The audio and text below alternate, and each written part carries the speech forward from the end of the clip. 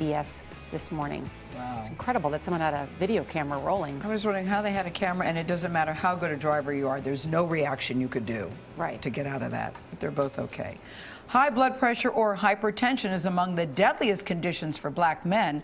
A new study finds many men who are at risk don't even know that they have it.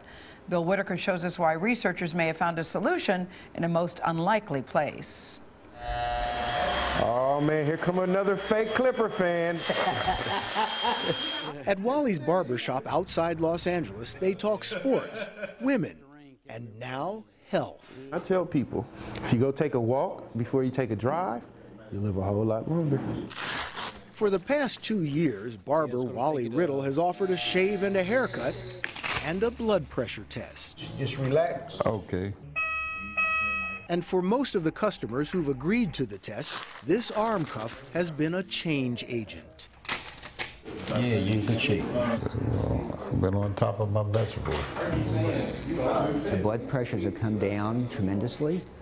On average, we've had about almost 90% follow-up. That's really remarkable. Dr. Ronald Victor of Cedars-Sinai Hospital taught Riddle how to take the readings, evaluate them, and make referrals to doctors. He says the program's secret is that it reaches a population that rarely goes in for checkups. The average man with high blood pressure in this barbershop comes every 2, 4, or 6 weeks to get their hair cut. And I think I'm a pretty nice doctor, but I've never had that much patronage in my practice. What was the reaction when people came in here and they were offering to take their blood pressure? Well, they kind of clowned me. They said, what are you turning this into a doctor's office or what? You know, but hey, I said, this is for you. An estimated 40% of African Americans have high blood pressure. Black men are 3 times as likely as white men to die from it, with a heart attack or stroke. 42-year-old Derek Cobb's first blood pressure reading was a shock to his system. I had blood pressure so high that the girl that took it, she thought the machine was broke. So what'd you do? Changed my life.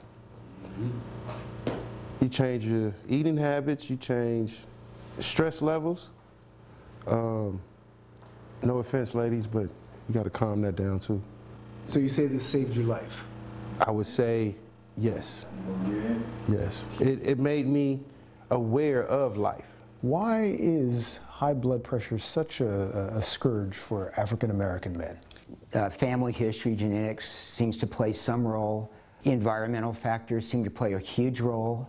It's called the silent killer. Yeah, because it's called the silent killer for a long time because high blood pressure by itself doesn't hurt, and it silently damages the internal organs for years, sometimes decades, until someone shows up in the emergency room with a heart attack. So it's complicated, and I wish we had a magic bullet. In the meantime, we've got the barbershop. This isn't the first time barbers have practiced medicine. In the Middle Ages, barber surgeons cared for soldiers in battle.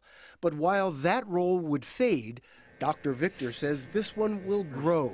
He already estimates there's some form of barbershop checkup going on in every state. The idea is to have this adopted by the healthcare system so that it can be sustained and scaled across the country. That's the real goal, is to really have an army of barbers. Your friendly barber could be the key, not just to looking good, but living longer too.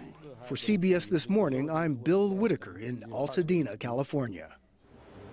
Such a great idea, because I know the black barbershop is such a gathering area for men. It's really great. You know, my father may surprise you. He was a black man, and ultimately hypertension took his life. And that's why I think you've got to get this out to let people know you've got to get help. This is a simple change in public health that can change people's lives. Go to where the people are. Great idea. All right, coming up, if something tragic happens to your spouse, would you know how to gather your family's financial records and passwords? We'll show you how to do it next. CBS Health Watch, sponsored by Lean Cuisine. Be culinary chic.